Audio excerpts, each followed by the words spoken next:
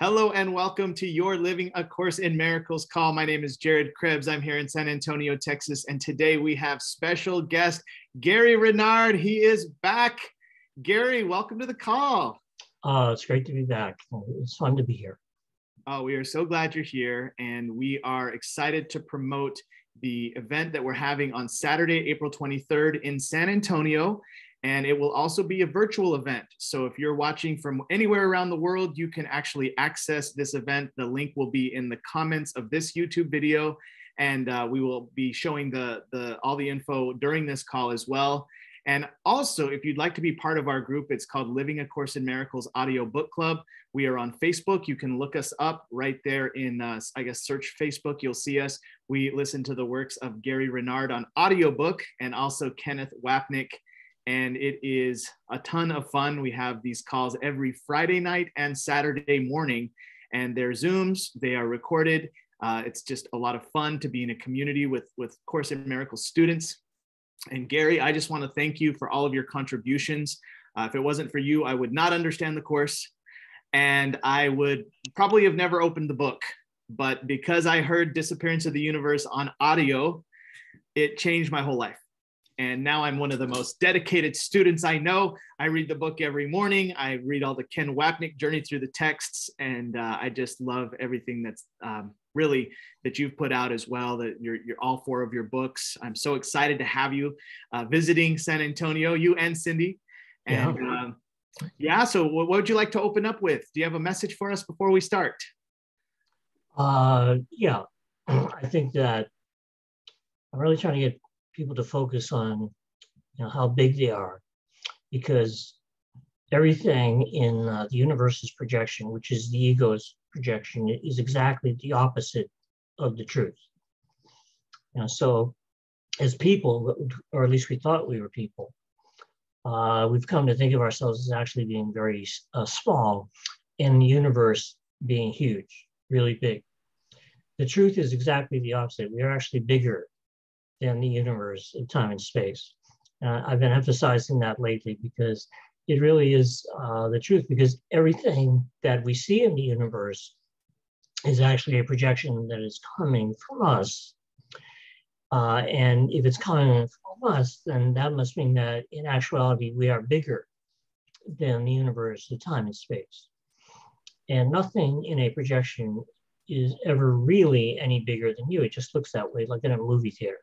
It looks bigger than you on the screen, but the truth is it's in this little piece of film, and it's really nothing unless you shine a light through it, or in this case of the projection, we're shining a hologram, which has laser light going through it. So you have the printout sort of, then you have the laser beam going through it, and through an interesting series of events, it looks and seems and feels extremely real, and it's brilliant. I mean, it's actually an amazing job that was done by the ego. Even though it's not real, I think Ken Wapnick once said he thought that the ego did a pretty impressive job as far as making it real, or seeming to be real, is concerned. So even the human body, you see all these bodies out there, and they're very convincing. And just to make sure, they got all kinds of things inside of them, like organs and a heart and all this blood pumping around and all, diseases and all this intricate stuff going on. And it's all there to convince us that it's real. And in fact, we wouldn't buy into it if it wasn't that convincing. So that's the ego's job. And one of the things that the ego has done by making us think we're a body, which is what the ego does best in 1,000 different ways, is that it's made us feel and look very small. And at one point, the Course describes it as this miserable self-image that we have, when the truth is exactly the opposite, and we're actually bigger than the universe of time and space. So for anybody who's feeling small, I just want you to know the truth is exactly the opposite. And by the way, when it comes to San Antonio, Cindy's going to be coming with me. So that'll be great to have both of us there. She's actually only doing I think, 2 workshops with me this year. It's going to be San Antonio and one other up in Monterey, California, later in the year. But aside from that, she's not doing too many things live. Now, she prefers to do things online. We have our online classes, and she hasn't done any of those yet this year. She hasn't been able to speak for 3 months, but her voice is getting better. The doctor gave her some steroids. So I was going to say, what, are you going to start looking like the Incredible Hulk or something if you're on steroids? And she said, no, it's just designed for the throat. And she says her voice is already getting stronger, so that'll probably work. And this happened once before to her a few years ago, and finally her voice came back. I think it just needed a lot of rest. It happened that time, maybe 10 years ago, because we were on a cruise of the Greek islands that we were hosting for some of our readers. And I think she got some kind of a viral infection or something strange in the Greek islands. This time it was more straightforward. She was singing karaoke right after Christmas. And she sang way out of her range, and she gets excited singing sometimes. And she really kind of damaged her throat by singing too far out of her range and singing too loud, for too long. So, that's been a difficult thing for her to overcome, but she's doing well considering. And we've had forgiveness lessons because of that, because it seems like every 5 or 10 minutes she'll come up to me and write a note that I have to read. And I'm trying to do things online, I'm trying to eat, things like that. And all of a sudden there's a note in front of my face that I have to read. And it's really screwing me up, gang. But, it'll be over soon. And I've been forgiving it, doing my job. That's my real job. That's what my teachers, Art and Percy, told me. They said, no matter what your job looks like, your real job is to practice forgiveness, always. And so I try to remember that, which isn't always easy in the face of things like the international events that have been going on, like the war in Ukraine is very difficult. I have a friend from Ukraine, and her name is Victoria, and she still has family in Ukraine, her father, her grandmother, and other relatives, friends. And she happened to be from Miami, so she came to the workshop last Saturday, and I let her get up for a few minutes and discuss what's going on with her. And it's not easy. There's some things that are a lot more difficult to forgive than other things. And of course, as course students, we're supposed to learn that that's not the truth, that it's all the same, because none of it's true. And I think that we know that intellectually, but a time comes every now and then when, even though you know it intellectually, it's a little bit difficult to really put it into practice. So we kind of focused on that last Saturday. And remember, tonight, no matter what we talk about, no matter what the questions are, there is no order of difficulty in miracles. Not really. It just looks that way, because we have been tricked big time by the ego and this enormous projection, which is nowhere near as big as we think it is, but it looks that way. And we got tricked and we bought into it. And our job now is to not be taken in by appearances, even death. The Course says about the teachers of God, they see the dream figures come and go, but they are not deceived by what they see. And I'm not deceived by what I see. I no longer believe in death. In fact, the Course says, all right, there is no death, but there is the belief in death. So if you can remember that it's just a belief and that it has no reality to it, the only reason it seems so real and despicable is because you've invested your belief in it. Then maybe you can remember to start taking that belief back and putting it in God and His kingdom, which is what the Course is asking us to do. So I didn't know I was going to say all that, but I'm glad I did. So I think we're going to have questions and answers tonight. Yeah, I was just writing that down. There is no death. There's only the belief in death. Yeah. And it says to us in the Manual for Teachers, it says, teacher of God, accept no compromise in which death plays a part. And it's not saying that people won't appear to come and go and that people won't appear to die.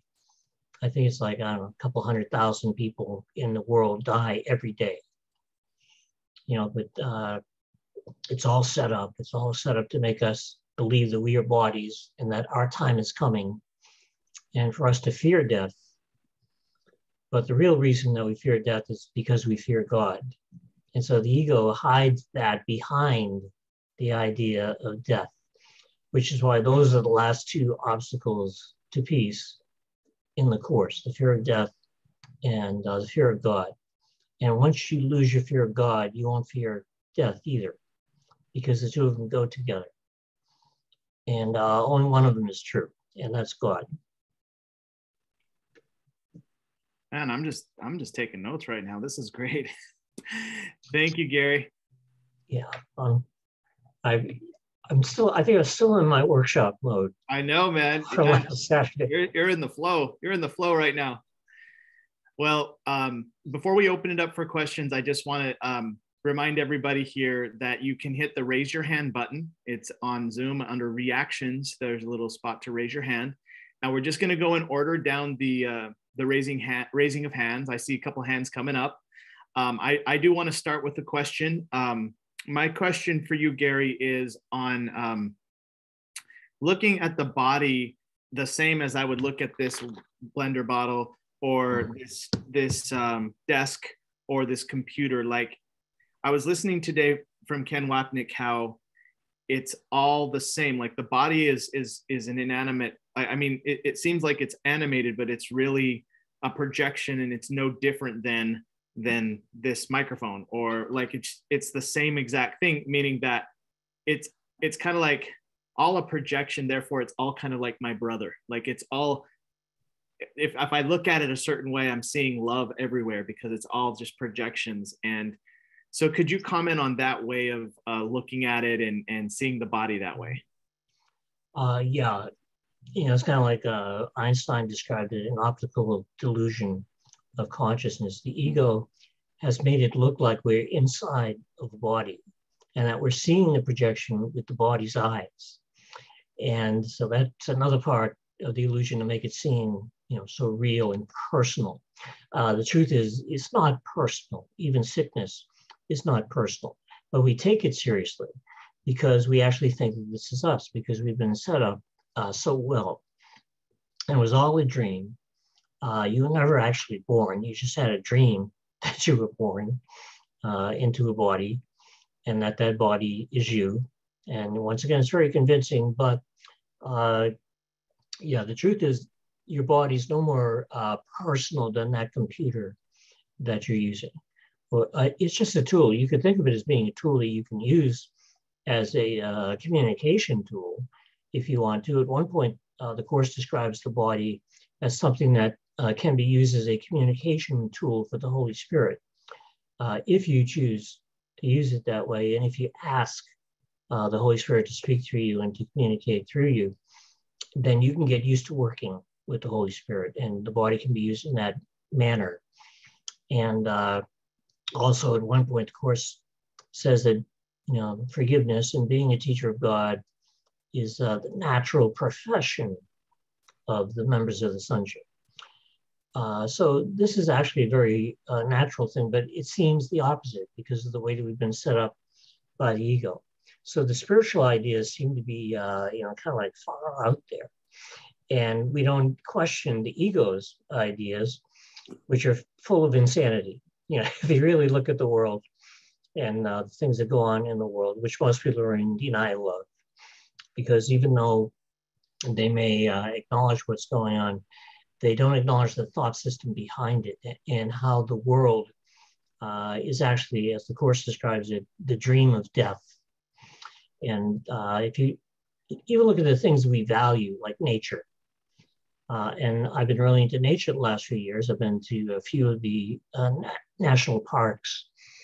And if you look at it really carefully, you realize that everything there, all of the animals are killing each other.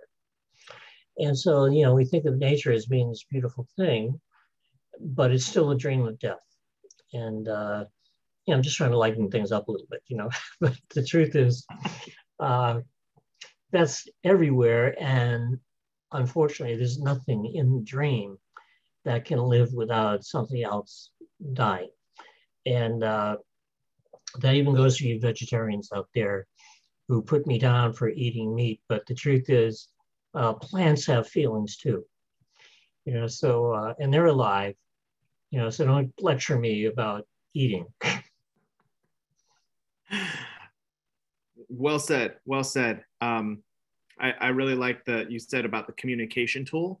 Yeah. How the body can be a communication tool by asking, Holy Spirit, help me to help this body to be a communication tool for your purposes, and the ego's purpose versus the Holy Spirit's purpose, and it's all about purpose in the end. But great, thank you for your comments. Did you want to add anything, or? I was going to add that if you're speaking to someone or even a group of people, you may not know most of the people who are there, but the Holy Spirit does.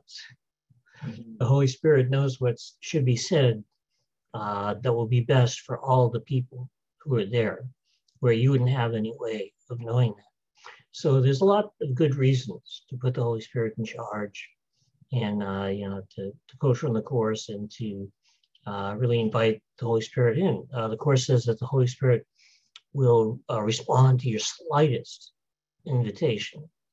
So all you have to do is ask, and the Holy Spirit will be there for you. And the more you do it, the more you get used to working with the Holy Spirit. And the time will come down the road when you'll realize that the Holy Spirit is taking over your mind in a good way, in a voluntary way. And the reason it becomes so much fun is because you realize, hey, wait a minute, I am the Holy Spirit, because I'm not a body. Just like the Course says, I am free, for I am still as God created me. Well, if you're still as God created you, that means that you're still in heaven, and you're still a spirit.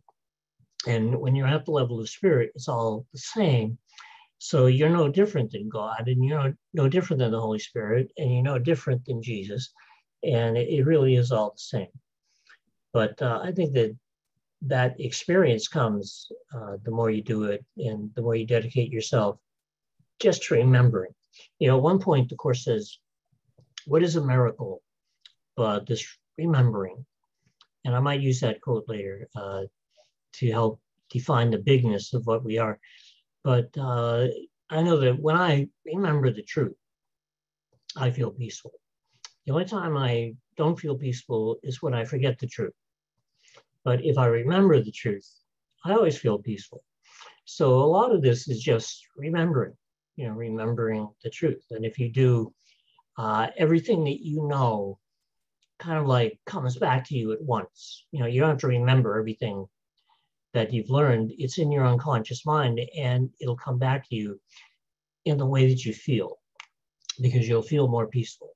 And, peaceful people are more loving than people who are not peaceful. So they kind of like go together. That's why the Course says, teach only love, for that is what you are. And you start getting used to the idea that, wow, when the Course talks about love, it's talking about a big kind of love. Human love is fine. I haven't got anything against human love. I'm just saying that God's love is the real deal. But you can express love, certainly, in the dream, in the illusion. But I would remember to think with God that way, or at least the Holy Spirit, same thing. And think with the Holy Spirit, because then your love will be kind of like guided by the Holy Spirit instead of the ego. Thank you, Gary.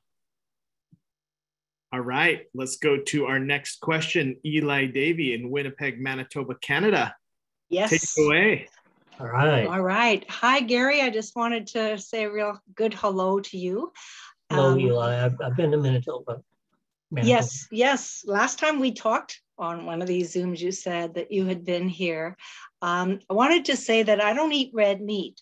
And I always tease that I don't eat meat because I love animals, but I hate vegetables. So I kill those and I eat those. Just for fun. I don't care if you eat meat or not. It makes no difference to me. Yeah. Regardless. Well, Anyway, Mike. That meat isn't real either. I know it. Neither are those vegetables. Whatever. If I don't want them, I eat chocolate. I love chocolate. Okay, so some of us here on this call are going to San Antonio, and I'm one of them, and I'm so pleased I'm going to get to meet you in person. That's great. But with that is my question. I have all 4 of your books, certainly waiting for the 5th, but I can wait as long as it takes. Anyway, if I bring a book, will you sign it for me? Yep. Yeah. Actually, I do a book signing at the end of every workshop, but you have to wait till the end. Because if I started doing it during the break or during lunch, then everybody would want me to sign their books, and I wouldn't be able to eat. And I got to have that meat, So, Yep. But at 5 o'clock, usually I take about an hour and sign people's books. And if you want to have your picture taken with me, I love that crap. Okay, good. Yay! I'm going to love it too. Thank you so much, Gary. Well, I'm glad you're coming. I've heard that there are people coming from different places. So that's going to be a nice gathering of people. Yeah. And I'm looking forward to it. Me too. Thank you, Eli. By the way, when we did the workshop last year, I think people were still, kind of worried about the pandemic. And they're not as worried this year, I can tell. I could tell from the people that were there last week. So, people are kind of like moving on from the pandemic, and they're learning to live with it, and we'll see what happens. But maybe it's a natural progression that the pandemic becomes endemic instead of pandemic and becomes something that we can deal with. Absolutely. Very well said. And I just want to ask everybody who's watching right now, type in San Antonio if you're traveling to San Antonio, and type in virtual if you're going to get a virtual ticket, because you can get a virtual ticket for the same price. You'll have the same access. We're hiring a staff, professional people with 2 big cameras at the different angles and the whole 9 for our virtual audience. So those of you who cannot travel to San Antonio will get a ton of value by being a virtual participant. So I see some virtuals. I see some San Antonios in the chats. Shout out to all of you guys. And let's go to our next question. This is Leslie in Los Angeles. All right. I'm in LA too. She's trying to unmute. Yeah.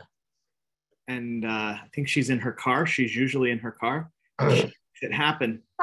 I am in my car. Can you hear me? We can hear you, but we cannot see you. I know. I've got like 5% left on my phone. Okay. Hold on. No problem. I'm going to ask my question, even though you can't see me. Hi, I'm actually in a parking lot in South Pasadena right now. Well, good. I'm glad that you're not driving, because we can see you. Not driving. Yeah. Okay. So my question is, I've only gotten to chapter 9 in the Blue Book. I've read all your books, and I continue to reread them and listen to the audio and all of that. But in one thing I don't understand, or I don't know what it is in the Blue Book, is they talk about creating and our creations. And there was a quote I wrote down the other day that said, as long as you believe that fear is real, you will not create. And I wanted to know, what are they talking about? Okay. Hello? Oh. Yeah, can you hear me? I can hear you. Okay, good. The Course doesn't get real specific about that, but it does make it very clear that your real creating is only done in heaven with God. So when it talks about your creations, it's talking about the fact that when you're in heaven, you're exactly the same as God. And what you create is kind of like an endless extension of what I would call perfect love, because God is perfect love. And when you're in heaven, you're perfect love. And what you create is more love. It's kind of like a simultaneous extension of the whole. So you're creating love in heaven. When the Course talks about this level, the level of the world, it never uses the word create. You don't create anything in this world. According to the Course, you make things. So the Course will say creations are perfect love compared to what you made, which is the world of duality, which for every good thing in this world, there's something that is not so good and that you're not going to enjoy. So God and the Spirit that the Course talks about is actually perfect love, and that's what you really are. And your creations are in heaven and have nothing to do with this world. Now, having said that, let me say that you can certainly extend love into this world. It's just that you're doing it as a communication tool of the Holy Spirit, you know, thinking of the real love. And it doesn't mean that you can't have human love too. As long as you appear to be here in this world, you're going to do normal things, I hope. You know, everyone's going to do something. You know, even doing nothing is doing something. So, you know, like if you fall in love with somebody and you want to get married, let's say, get married, the only thing is you want to kind of like do it with the Holy Spirit and remember that your reality and that true love is in heaven. And then the love that you have in this world can be a reflection or a symbol of the real love that you have with God in heaven. In fact, let me add one thing, and that is that our relationships in this world were made up in order to substitute for the relationship that we thought that we lost with God in the separation. When we believed that the separation was real, then in this world, we made up special relationships in order to try to substitute for the relationship that we thought that we lost with God. But that's all kind of erroneous because we didn't lose God. Because as you know, the full awareness of the atonement is that the separation never occurred, which means that we never really left heaven, that we're still there. And we're at home with God, as the Course says, dreaming of exile, but perfectly capable of awakening to reality, which we all will. Okay, so it sounds like the idea of creating and creation is not really that important. It's more that idea that you've been talking about on today's call, where the focus is on realizing that you're dreaming and that it's all an illusion and that we are that perfect love, and that, I mean, that it's not really, like, I was kind of struggling with it, trying to figure out, like, why is this important? It sounds like it's really just pointing us back in the same direction it always points us. So, okay, got it. Thank you. That's right. It's pointing us toward reality. Right. You know, as a musician, you know, I always thought that I was creating, you know, so I'm creating music. And all artists think that they're creating, which is fine, you know, for them to say that. As long as you remember in the back of your mind, okay, that can be a symbol or an expression of creating, but the real creation is in heaven, not in this world, because there's nothing in this world that is real. The best that you can do is symbolize love in this world, and that's a good thing, especially if you're doing it with the Holy Spirit. Thank you, Gary. By the way, I'm in LA too, and I'm looking forward to the Academy Awards tomorrow. And people here, I live in Hollywood, and they get pretty excited this time of year. And you know, it's all made up. You know, somebody, my best description of the Oscars that I ever heard, it's the creme de la creme of bullshit.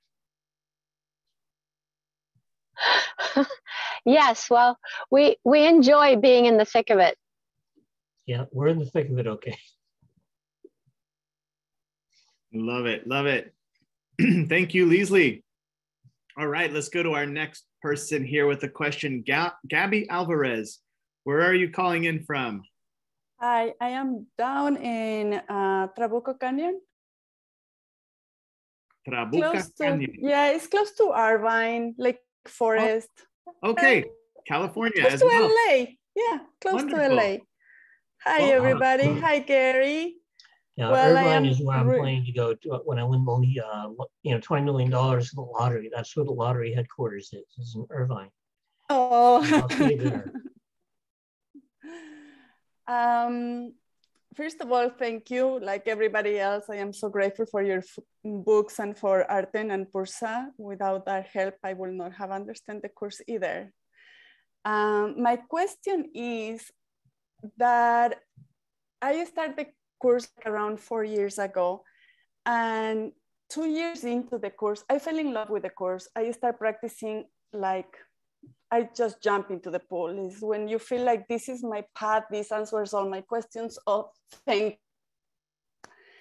And I jump into it. I start putting my life in the Holy Spirit's guides and asking for guidance, doing all of it, everything that you explain in your books and all of that.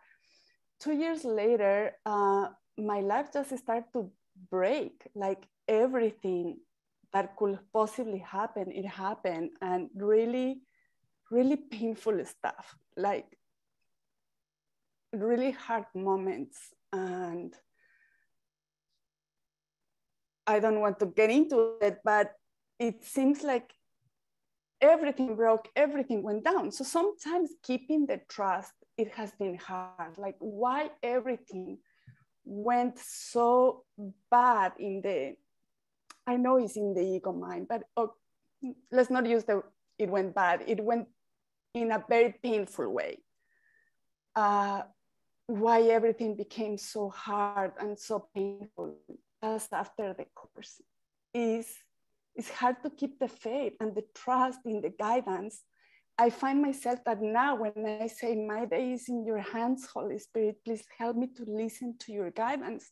Now I have a little bit of fear in the back of my hands, like, but don't let it be that painful, please. That was really painful, you know, like, how do I recover my trust? That will be the question.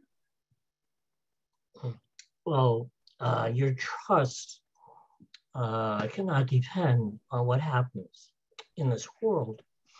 I was watching this TV show, and there was a singer who used to be on American Idol, and she was pretty young, in her 20s, and she just died of cancer. And she said something very interesting. She said, you can't wait until life is easy before you make the decision to be happy. You know, and that's why A Course in Miracles says happiness is a decision that I must make. You know, and that happiness, real happiness, is not dependent on what happens in the world. It's something that you want to have be there for you, not because of what happens in the world. You want it to be there for you despite what happens in the world, regardless of what happens in the world. You know, so you want to be able to be happy no matter what, because this is not your real home. As the Course says, this world you appear to live in is not home to you. And somewhere in your mind, you know that this is true. So this is not the happy world. And it is possible, though, to have a happy dream while you appear to be here in this world. Remember, the Course says, you know, how else can you find joy in a joyless place except by realizing you are not there? So our happiness and our peace of mind and our love is not dependent on things going good in the world. And that's a good thing, because if your happiness is dependent on what happens in this world, then you're screwed, because it's always going to turn to crap. You know, that's what the world does, because this is a world of reality. I mean, duality. And the reality is oneness, and the duality is trueness. You know, kind of like there's a counterpart for everything. And even for every good thing, there's a counterpart that is not good. And it's always going to drift back to that. It's kind of like, oh, the yin and the yang going in and out of balance. You know, so it'll be good for a while, but then it's going to go bad.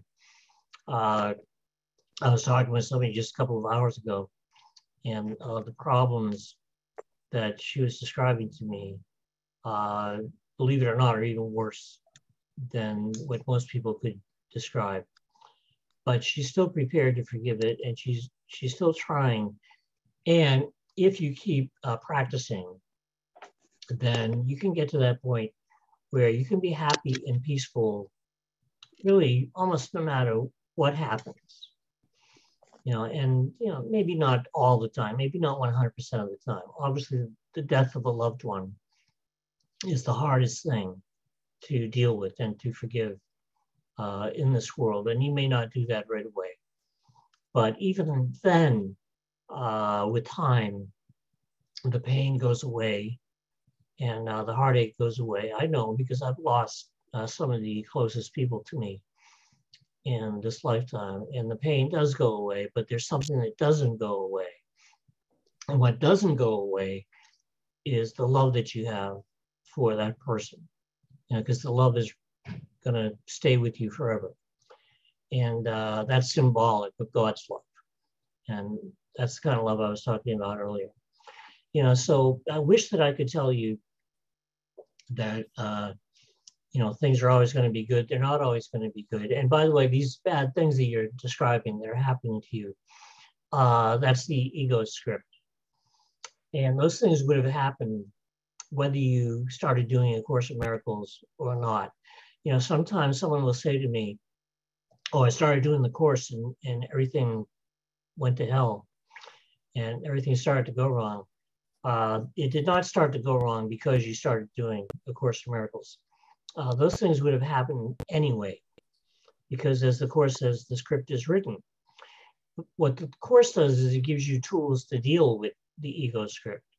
It gives you a different way of looking at it. It gives you a different perception. It gives you a different belief system. And that belief system is not dependent on what the ego wants or needs. It's only dependent on your reality, which is perfect love. So I hear you as far as the way things are going. But the only thing that I can promise you is if you keep practicing forgiveness, no matter what, then you can get to the point where it won't matter what happens and you can be happy and peaceful no matter what. Thank you, Gary. That helps. Thank you. I'm glad. Thank you, Gary. Thank you, Gabby. Great question. Thank you for being willing to share also vulnerability. Thank you. Sorry. Oh, it helps everybody. I took a lot of notes on what he just said, and yeah, your question helps everybody. Every question here helps everybody. So thank you for your question.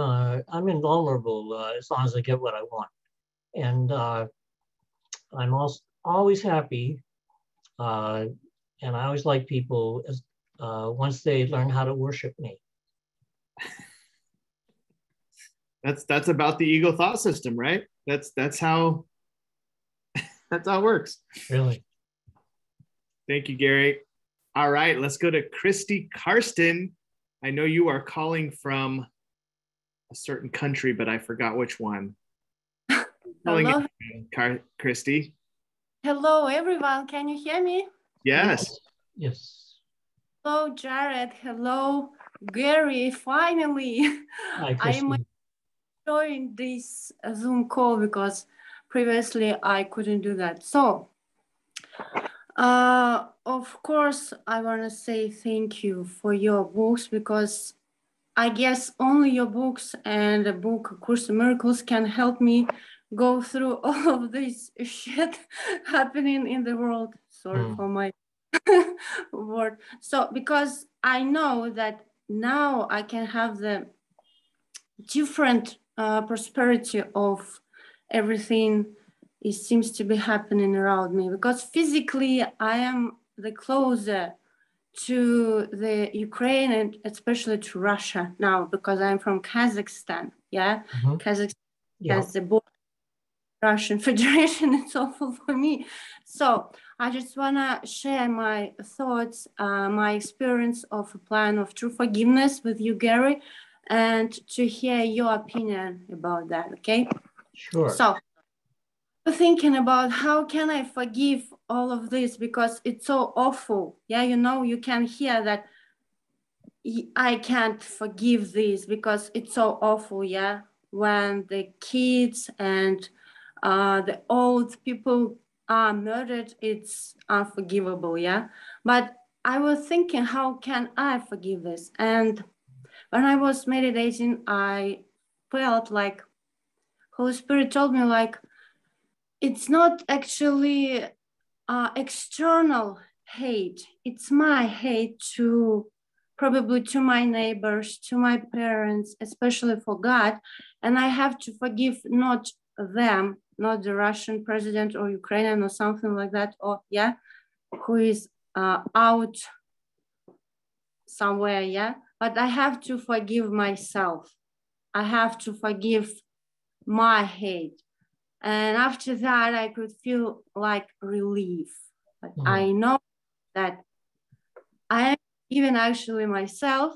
And it means for me that there is nothing to forgive. It means that I let Holy Spirit to tell me that it's just a movie and I can watch this like a movie, not taking some, you know, like terrible thoughts, oh, it's awful and that's awful. No, I can watch this movie without any judgment. And that's it. Thank you for your books again, because without this information, I can't even imagine how could I live without this information. Thank you. Well, it's my pleasure. I think that there's a couple of different things going on, you know, with the war. It always appears that you have victims and victimizers in the world. Now, in this case, most people would think that Putin is the you know, victimizer and that the people of Ukraine are the victims. If the world was real, that would be true. But the world is not real, and that's just a story. And our lives are just stories. And you know, as Shakespeare once said in Macbeth, it's a tale told by an idiot.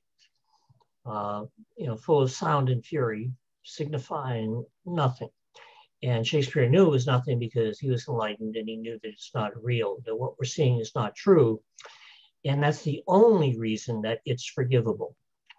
If it was real, it would not be forgivable. And the Course says that as long as we make it real, we cannot forgive it. It says you have made it real, and so you cannot forgive it. The only way that you can really forgive something is in your mind to realize and to remember that what we're seeing is not true, that we made it up on a different level that we're not aware of, because we can't see our own unconscious mind. But that's where this projection of a war in Ukraine is coming from, and it's very convincing. And so we think that there are victims and victimizers, and in this case, especially one victimizer. Now, the stupidity of the whole thing, and the hatred, and the unnecessary part of it, and everything that I could think of to describe Putin is my hatred and my guilt, you know, and my victimizing that I think I committed when I thought that I separated myself from God. So what the ego does is it takes that incredible guilt that occurred at the beginning of time and it denies it. And a psychologist will tell you that projection always follows denial. So there's this guilt in my mind that I was not aware of, and which I never would have been aware of if I didn't start studying A Course in Miracles, and if it wasn't taught to me, you know, so well by others like Arden and Persa and Ken, and well, they're the main three.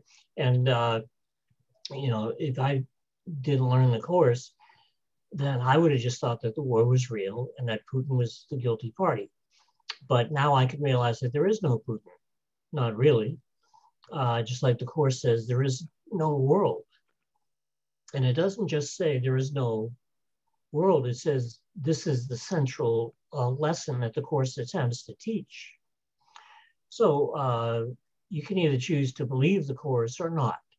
And some people, they probably won't believe it because that means questioning everything that you thought was real and everything that you thought was true, including the war, including all this suffering from people.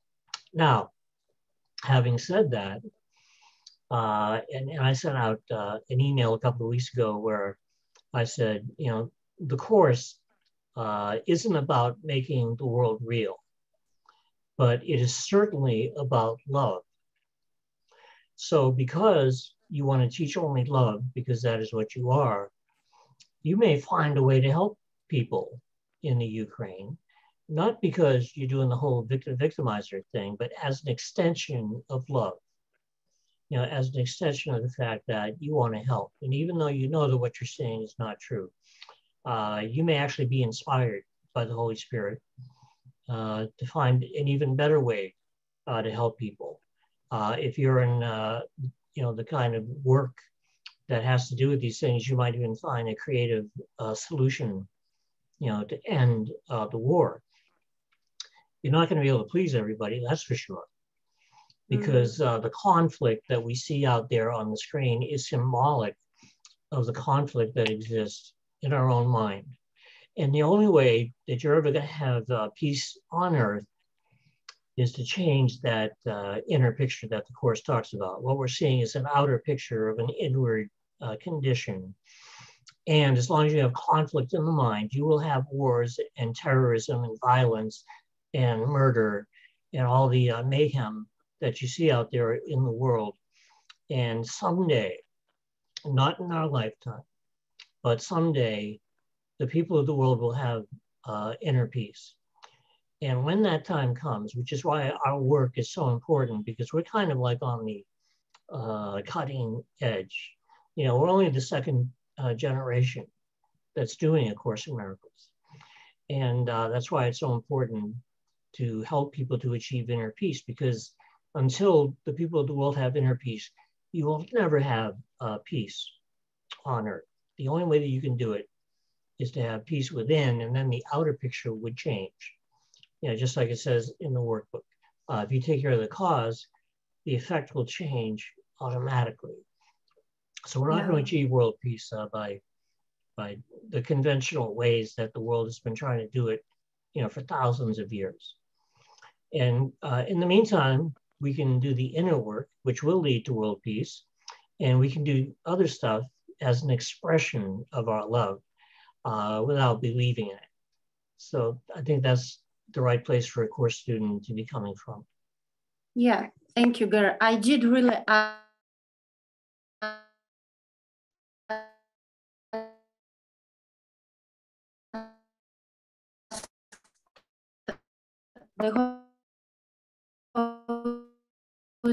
I so glad and I'm so grateful that I have your books, because they are really helped me to have my inner peace inside of me. It really helps me. Thank you.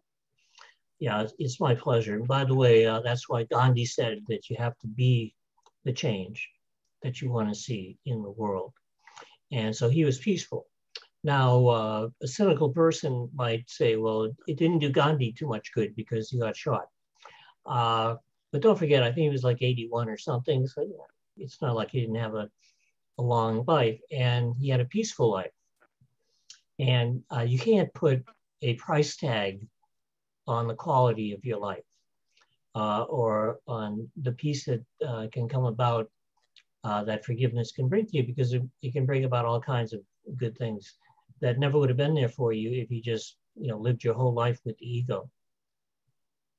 Yeah, you can have completely different experience. Yeah, you cannot have inner peace without, I mean, you cannot have external peace without having inner peace. Yeah.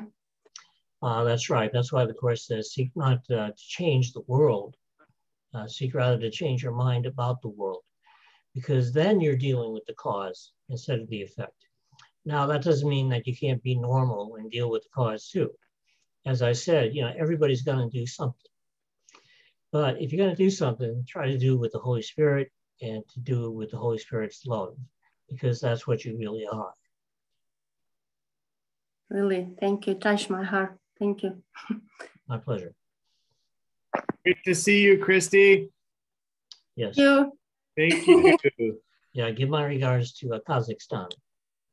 Yeah, Kazakhstan, it's close to the Russian Federation. It's close to if you know, the Uzbekistan, Turkmenistan, it's Asia. Mm-hmm. Asia. Yeah. Yeah, So, that's one of the places I haven't been to, but you never know. We'll see. I hope you could be there. Hey, you never know. I mean, I did a workshop in Tanzania. So, you know, no, Tasmania. That's where the Tasmanian devil lives. Yeah. And I did a workshop there. So Jared, thank you for this opportunity. I'm really grateful. Thank you, Carrie. Thank you, Jared. Thank you, everyone. You're so welcome. All right, let's go to our next guest, Catalina Cornejo. Where are you calling in from? Hi, can you hear me? Yes. Mm-hmm. I'm calling from Colombia. But we can hear you. I'm having issues with my camera, so. Oh, okay, no problem. But if you can hear me, everything's good. Yes, yes, from Colombia. Welcome. Yes. So hi, Garrett. Hi, Jerry. Hello. It's so nice to finally be able to speak to you both and everyone. I'm so grateful, Gary, for your work and what it has given me in terms of understanding the course and practicing it. I do have a question. I wrote it down, otherwise I would forget it. And it's the following. Gary, do you have any advice on how not to give up on this path? I've been a student of the course for about 12 years now, and I can say that I've experienced some visible results from this forgiveness practice. They've been minor things, but still convincing enough to encourage me to continue with the course. However, I've been dealing with a difficult situation for the past 5 years that doesn't seem to get better. In fact, it has become worse as time passes. And I'm at a point where I'm questioning if this forgiveness path is really what I should be doing. It's kind of hard in a sense to disregard it, because after understanding what the course teaches, I can no longer believe or follow any other teaching that doesn't stick to the course. Mm-hmm. But at the same time, I've been experiencing so much frustration, anger, hate at this long-lasting situation that it's also difficult to believe and have faith that forgiveness is actually working or will work. I know it doesn't always show visible results in the world, and I can't accept that. It's rather this feeling of desperation in my mind and just experiencing how it lingers and expands as the situation goes on. What really has me doubting about the effectiveness of forgiveness. I've read in your books that you've dealt with the sort of slow burning situations, and I'm just wondering how you managed to overcome that impulse to give up if you felt it, or how you sustained your faith and believed that practicing forgiveness at the time was something that eventually would transform your mind and free you from conflict. If you have any advice on that, I would greatly appreciate it. Could you repeat that? I'm Gladly. just joking. You don't have to repeat that. Okay, so there's like 2 levels, right? There's, you know, what happens to you in the world, including all that stuff you're talking about that's been going on for 5 years. Mm-hmm. That's the ego script. And that's what happens. Okay, the course isn't about that. The course is about how you're looking at what happens. So you can become great at looking at it with the Holy Spirit, and that will change how you feel about it. You can get to the point where it doesn't affect you, just like the course says about forgiveness. It says that it denies the ability of anything not of God to affect you. And then it says, this is the proper use of denial. So there's a proper use of denial, and that is to deny the ego and to deny this world and to put your belief with your forgiveness in God and his kingdom. And the more you do that, the more difficult it becomes for these things that happen in the world to affect you.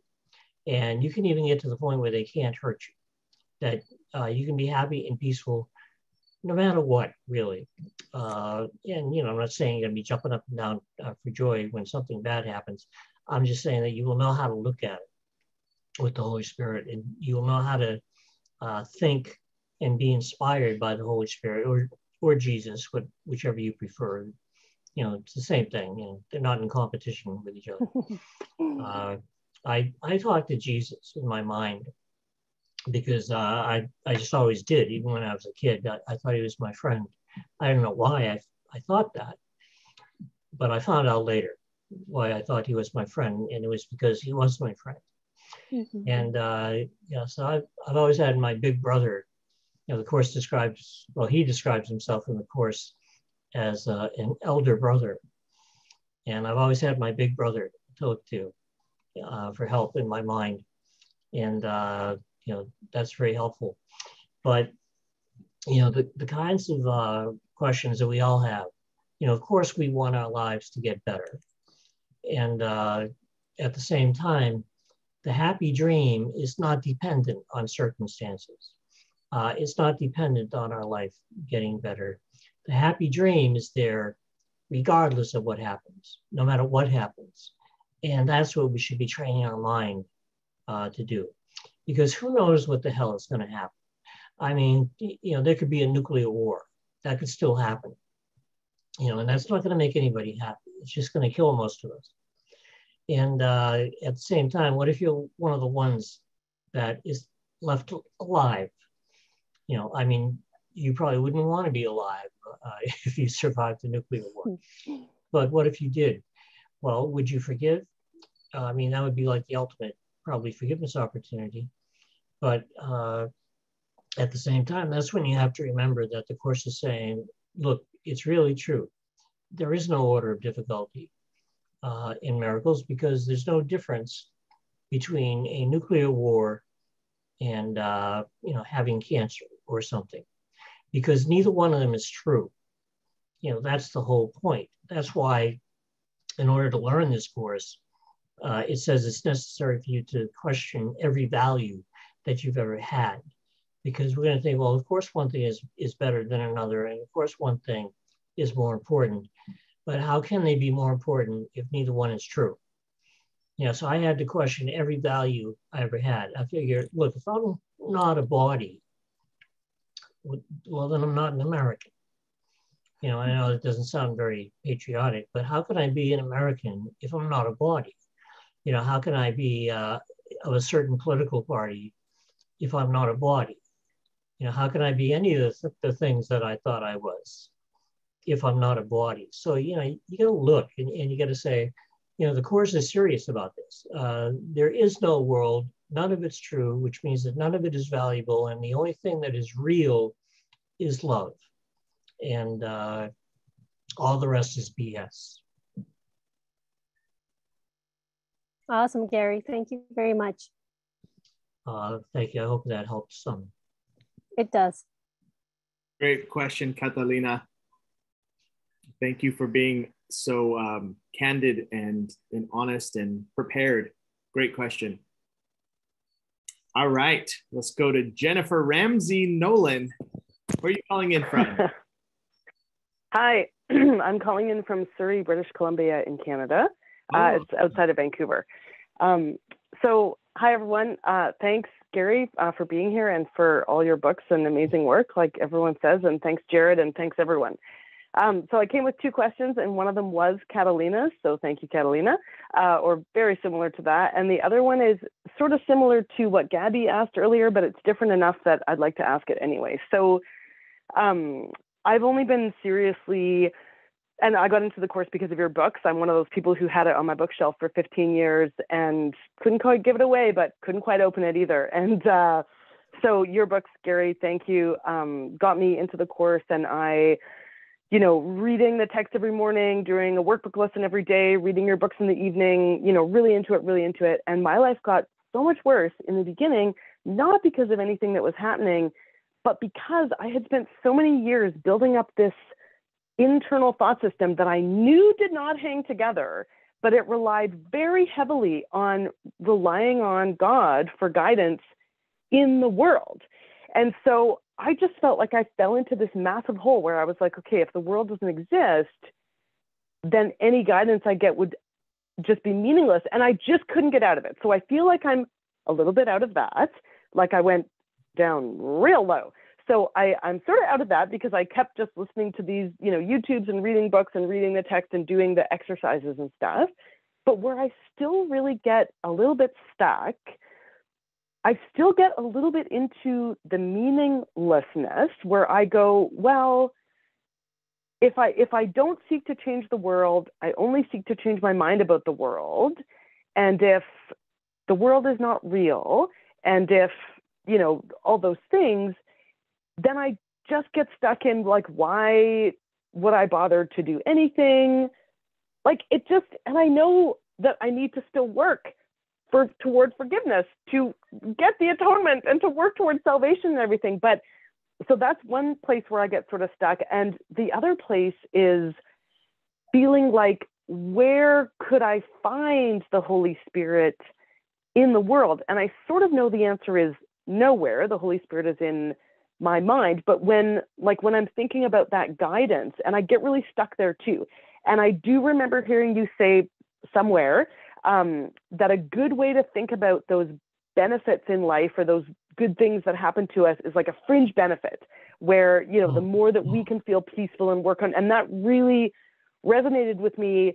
And I felt like that fixed my question, but it sort of didn't. So I'm still stuck a bit there. I hope that was articulate enough for you to work with. Thank you. Well, first of all, I'm glad that everybody here tonight is having such a good time in their life. It's really very interesting. But it is true. You can be inspired by the Holy Spirit. The word, as you know, inspired means in spirit. And the more you get used to working with the Holy Spirit, and there's the different steps of forgiveness, which we've explained at other times here and in my books.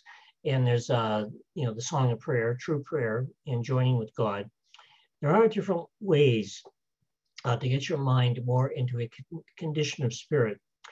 And by doing that, and this is not what, you know, it's about. I mean, forgiveness is not about getting stuff in the world, and true prayer is not about getting stuff in the world.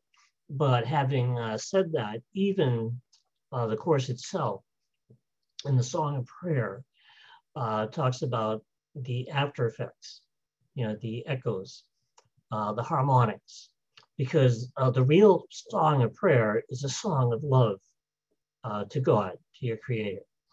But the Course says that, you can have these echoes of God's love later on, and I call those the fringe benefits, because you can be guided to something better. It is possible to have an inspired idea. Just one real inspired idea could change your life. And that does happen. And it's happened to me.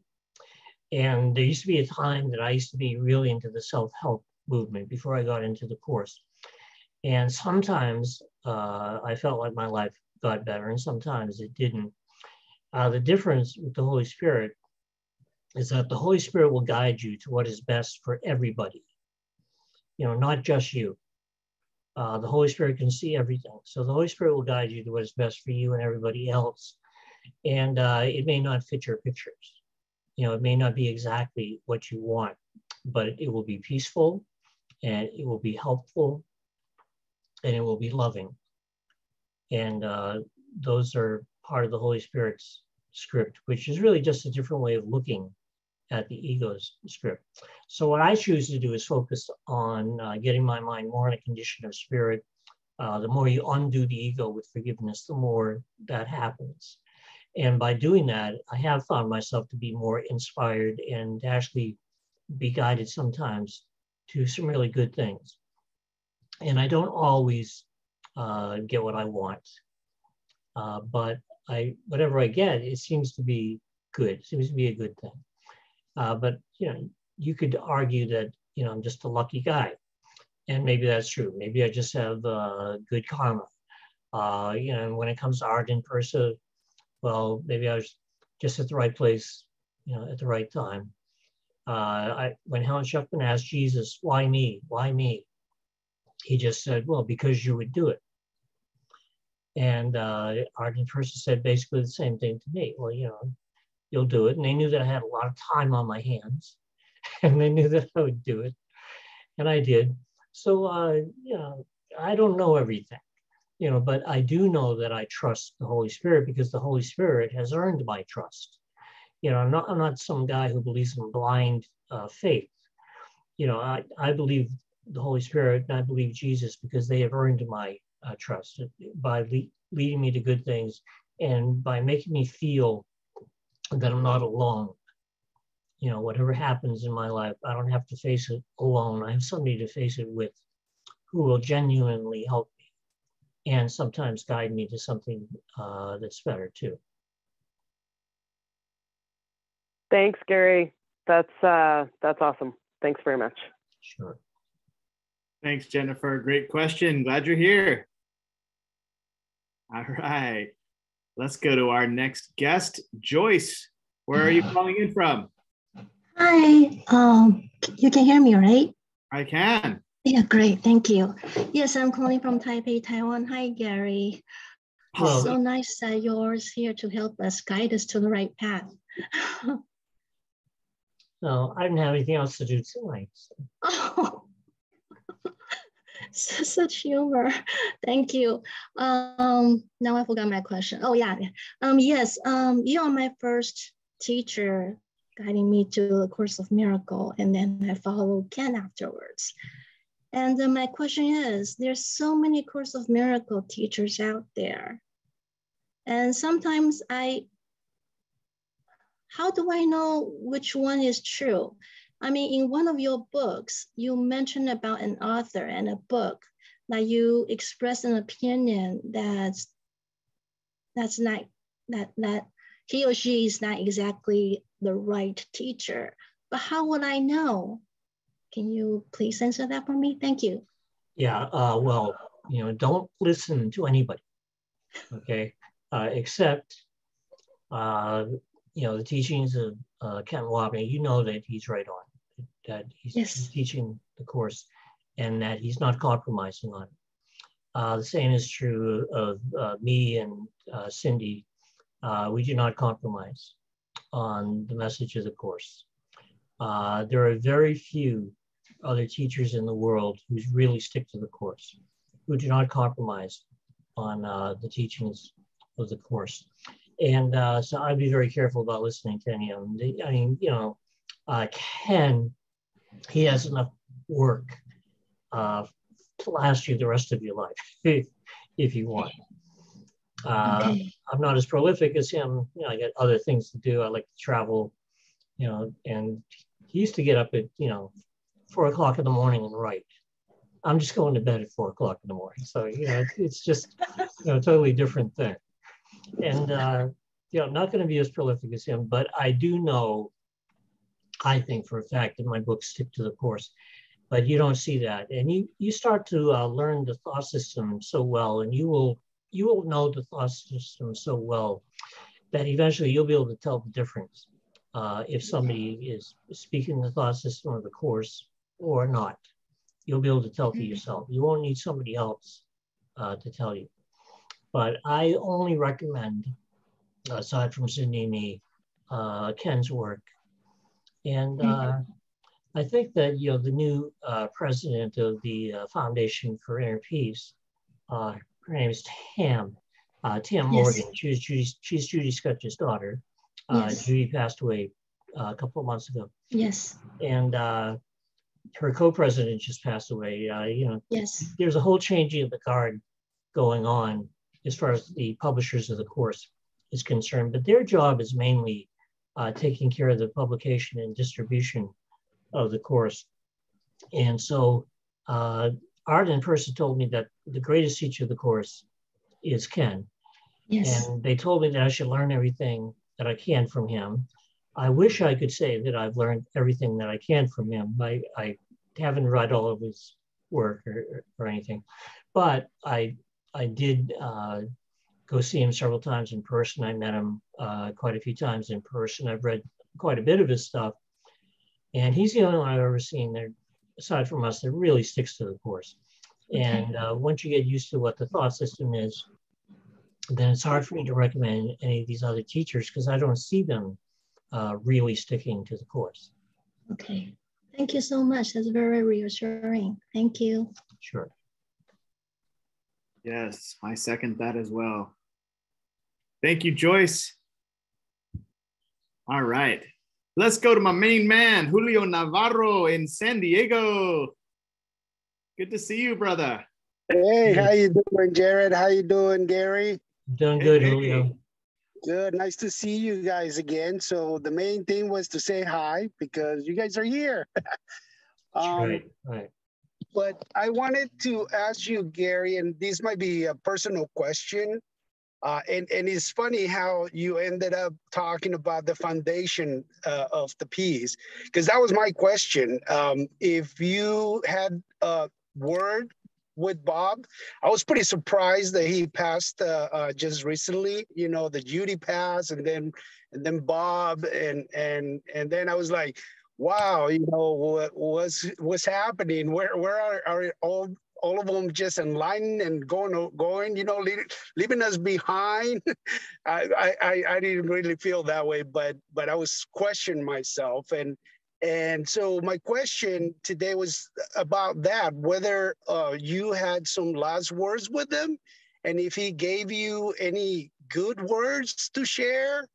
And the other question was, would you ever get involved with the foundation for the piece to, you know, with them being part of them? Well, I wouldn't want to be a part of any foundation that would have me as a member. But the thing is, you know, you got to remember that this is a world of duality, right? So some people are going to die fairly young, and some people are going to live to be what we would call old. So you have like some of the people connected with the foundation, like Judy. She lived to be 90. Her husband lived to be 91. Her first husband, Bob Scott, she was a member of the Foundation for Inner Peace. I call him kind of like the unsung hero of the Course of Miracles, because he personally, over a period of 40 years or so, sent out about 1 million copies of the Course of Miracles from his house, you know, to different places all over the world. And he's still alive, and he's 97. And he just wrote a book, and I endorsed it, and it'll be out, I believe, in 2 or 3 months. So, you know, and friends of theirs like Jerry Jampolsky, I didn't think that he totally stuck to the course, but, you know, he lived to be something like 94. A lot of these people live to be very old. And then, yes, you have other people who died relatively young. Ken and Helen were both 71. Bill Thetford was 68, but you could say it's a miracle that he lived as long as he did, because he had, I forget what they call it, but rheumatoid fever or something, rheumatic fever, when he was a child. And most of the people who had that had bad hearts later in life. And that's just the way that it is. You know, some people are going to die younger, some people. But if you look at the overall course community, they still had a pretty high average age there.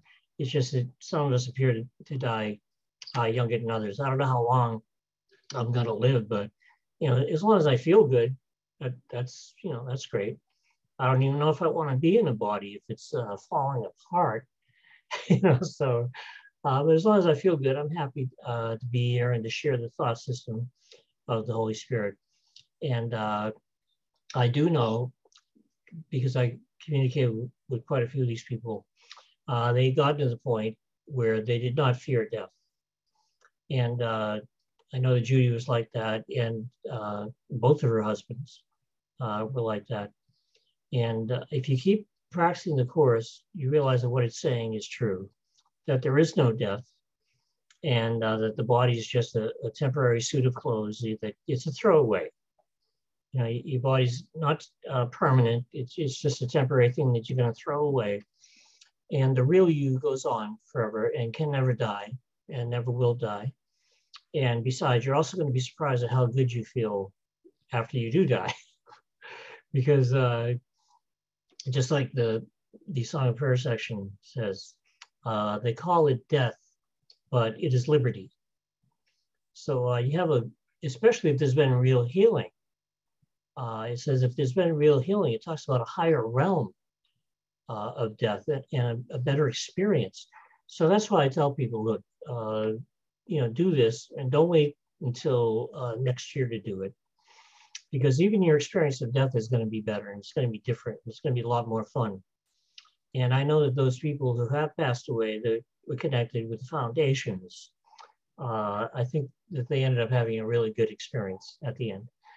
Even Helen, who didn't really practice the Course, even though she knew it was true, just before she passed away, because she had had cancer for a couple of years, she had a really pained look on her face, and it was not a happy look. And then Ken went back to the hospital after she had passed away, and the look on her face had completely changed. And she had this really nice, beautiful kind of a smile on her face, a gentle smile, but nonetheless, it was beautiful. And that's when Ken remembered, you know, she told me that Jesus promised her that he would be there for her when the time came. And when Ken saw the look on her face, he realized that Jesus had kept his promise and that he was there for her. And I'm sure that that's true of all the members of the foundation.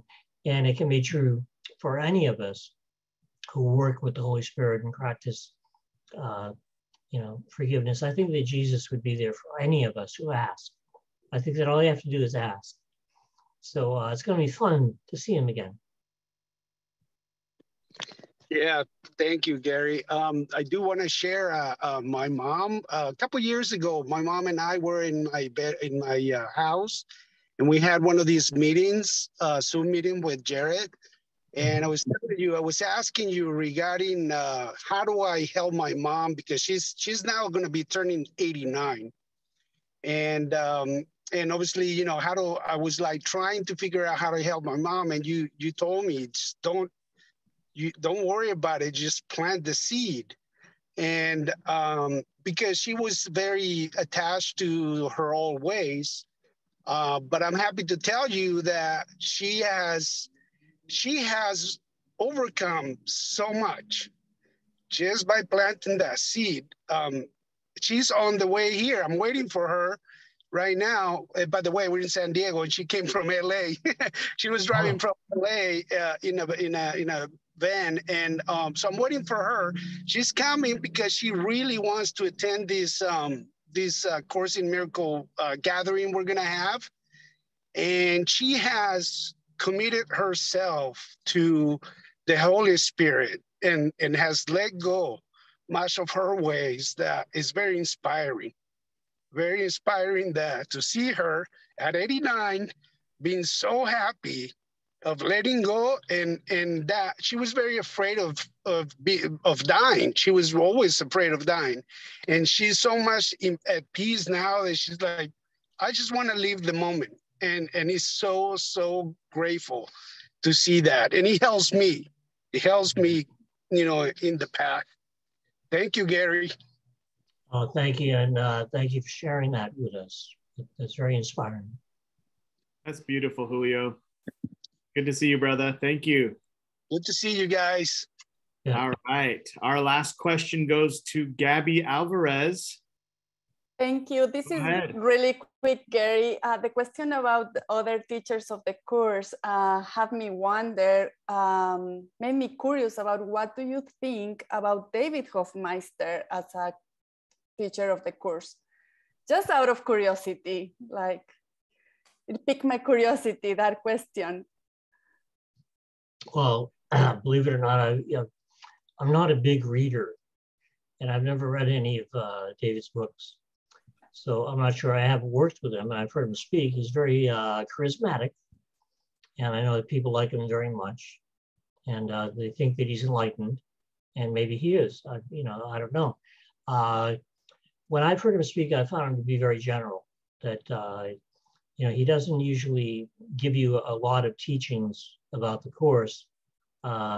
He gives kind of like a general kind of a talk, and usually he doesn't even do that for very long at all. Usually he goes right into questions and answers, and that's fine. But the reason I bring all of that up because he doesn't give a detailed presentation of how he's teaching the course. It's hard for me to tell exactly how he's teaching the course. So I certainly don't have anything against him. I'm just saying that I don't think I know him well enough, you know, to comment on what he's doing. Okay. And you know, I think that he and I would probably agree to disagree on a couple of things. I don't think it's necessarily in harmony with the course to have people come and live with you, and you know, and that's just my opinion. But who knows best? I don't know best. And I do know that he seems like a good guy and that we've always gotten along. And in the few times that I've seen him, we've always been friends and we get along just fine. But I can't really comment in detail about his teachings. Thank you, Gary. We have one more. Gary, can we have one more question from Darren Hedgewald? He didn't raise his hand, but he has a question. Sure, go ahead. Hey, hi Gary, nice to see you. You too. Yeah, I was curious about why we come to this world at all. Well, we made a mistake. We did? I mean, you were saying tricked by the ego, but Are we just trying to learn the ego or learn separation? Is that why we're here? Are we trying to learn what love is? Well, it's kind of like a trick question at the same time because we're not really here. So the Course is saying, okay, Right. You had a dream, but you only dozed off for like an instant. So there was what the Course describes as this tiny tick of time. And all of the things that seem to be going on are kind of like a repeat of that tiny tick of time in which the Course says that terror took the place of love. So there was only one tiny tick of time. According to the Course, even that wasn't real, and it was over instantly. But we're reliving it over and over again until we learn to wake up. And that's really our purpose now, if you make it your purpose. And that is to wake up. But we can't really say why we came here other than the fact that the Course describes this whole thing as a mistake, and that it doesn't really exist, and that only God and his kingdom truly exists. Now, we could get into a back and forth where you could say, how could this have happened? But what the Course says about that is that there will be many questions asked that the Course does not answer. For example, how did the impossible occur? And according to the Course, the idea that the separation from God happened is impossible, and that it never happened, and that separation never occurred. And then in the middle of the workbook, Jesus says something very interesting about that question. How did we get here, or why did we get here? He says, there is no answer, only an experience. Seek only this, and do not let theology delay you. And what he's saying there is that the real answer to that question is going to come to you, not in words, but in an experience. An experience of what you really are and where you really are. And the Course calls that revelation. It calls it the complete but temporary suspension of doubt and fear. And what that means is that you get to experience what it's like to be with God, to actually connect with God and experience your perfect oneness with God.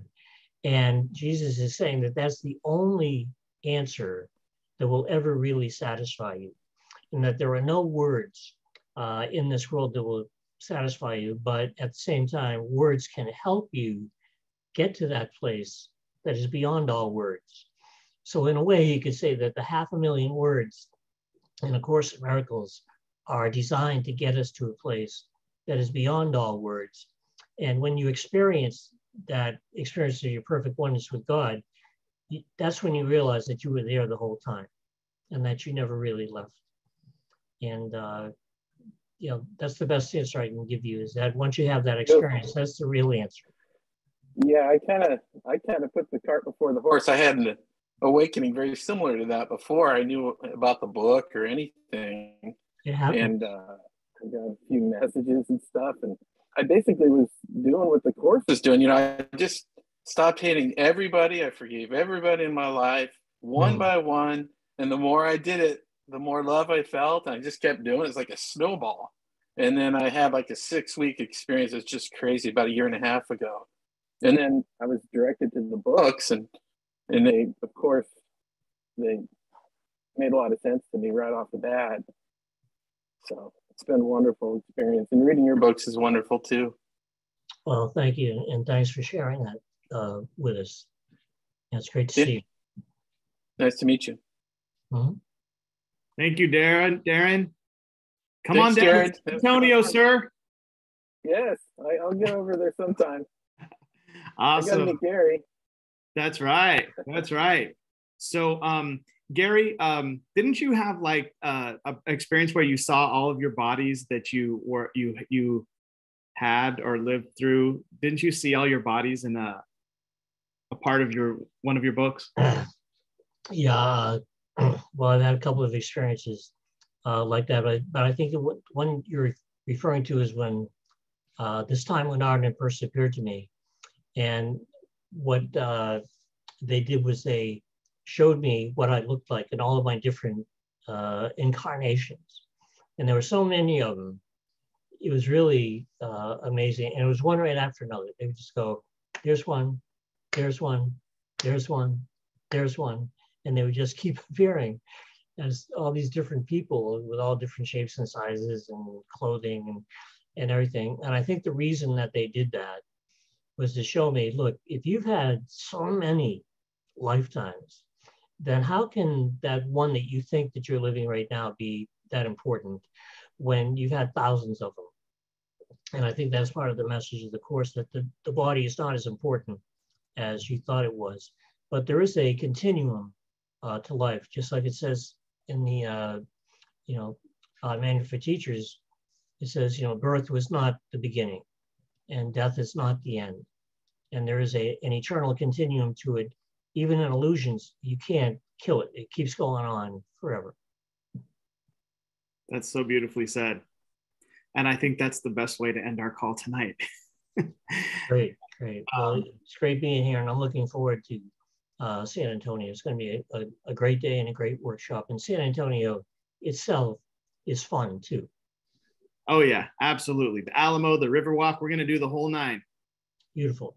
Yes, and I just want to show everybody the website really quickly. It's on Eventbrite. So if you go on eventbrite.com and you type in the search Renard, if you type Gary's last name, then it will pop up.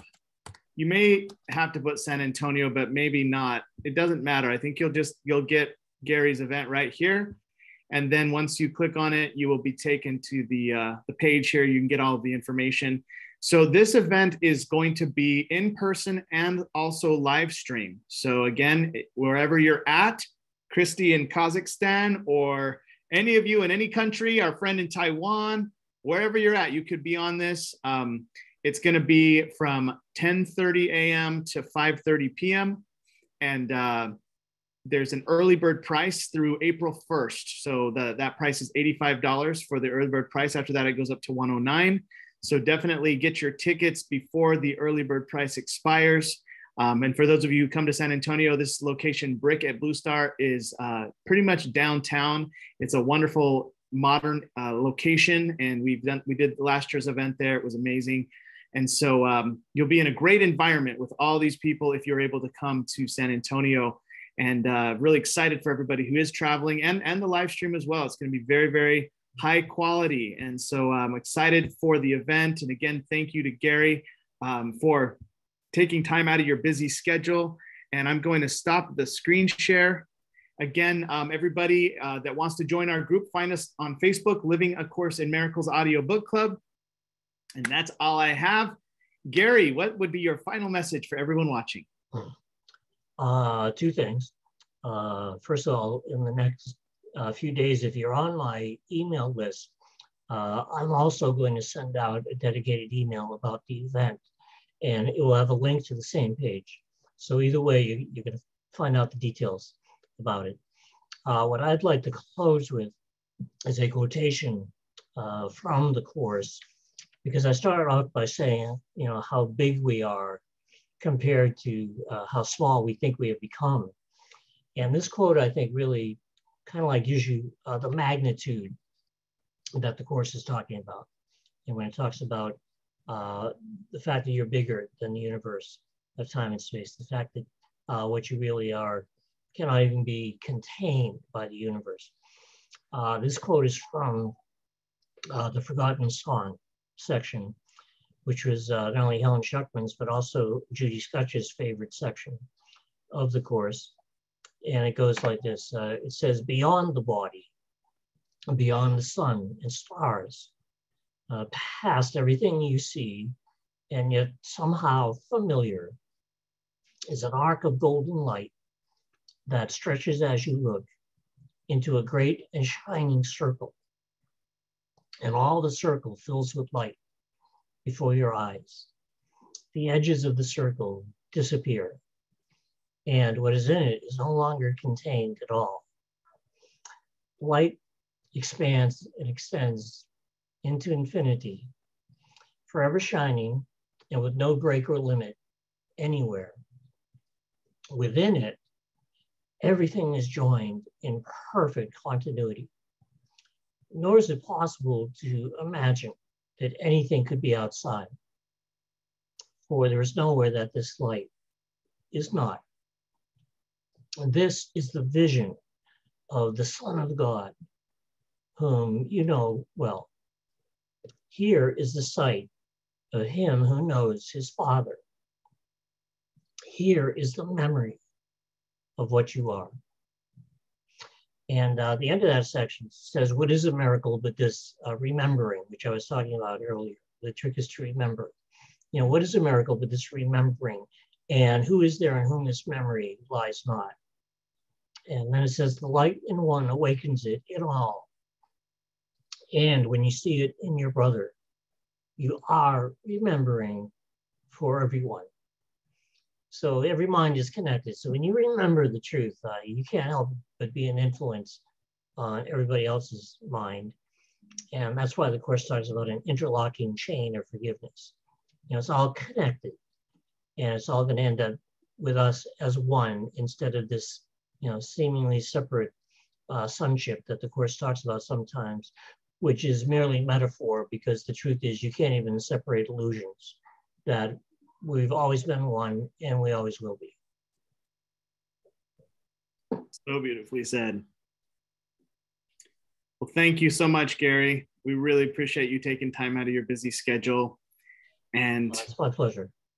Man, I was just impressed how you looked in the camera and said that, like, so well memorized that part. That's awesome. Well, I might have gotten a couple of syllables wrong, but I just keep going. I thought you were down here reading because my eyes were closed, and then I looked up and you're like full eye contact to the camera. I'm like, wow, you got this memorized. That's beautiful. I know a lot of the Course by heart. So awesome. Well, thank you for being that example for us, and really just leading the way. We appreciate you, love you, and look forward to seeing you in a couple of weeks. Me too. Exactly. 4 weeks, I think, from tomorrow. Yep, 4 weeks from tomorrow, we'll be here.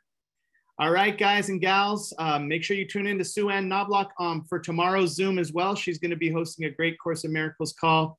And we will see you all next Friday, back to our normal time with Ken Wapnick content. And so let's go ahead and unmute the lines and everyone say good night and God bless. Good night. Hey. Love you guys. Good night and God bless. Thank you, God bless. Gary. Thank you, everybody. Thank you, Gary. San Antonio. Thanks, Gary. Thank you. Thank you. Love you. Love you guys. Bye bye.